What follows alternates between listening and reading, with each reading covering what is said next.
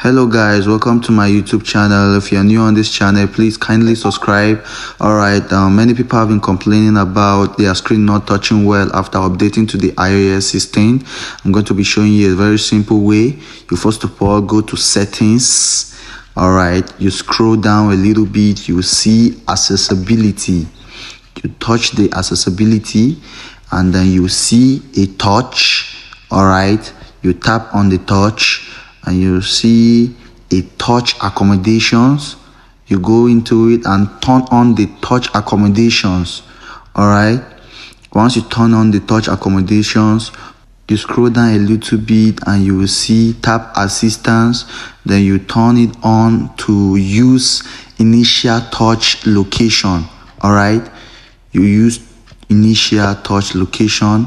Then you scroll down a little bit to swipe gestures.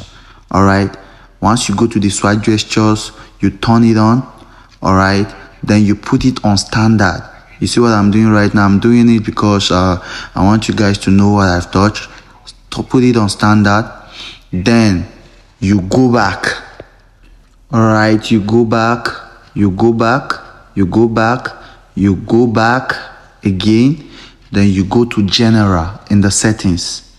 Once you go to general, you scroll down to the bottom, you see shutdown. Alright, you tap it and slide to power off.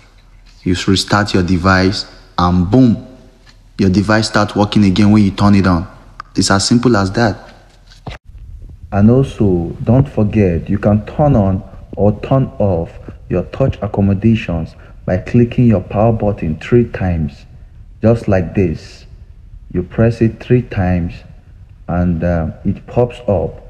Once it pops up, you click it with the aim of you on it or offing it. Alright, it's as simple as that.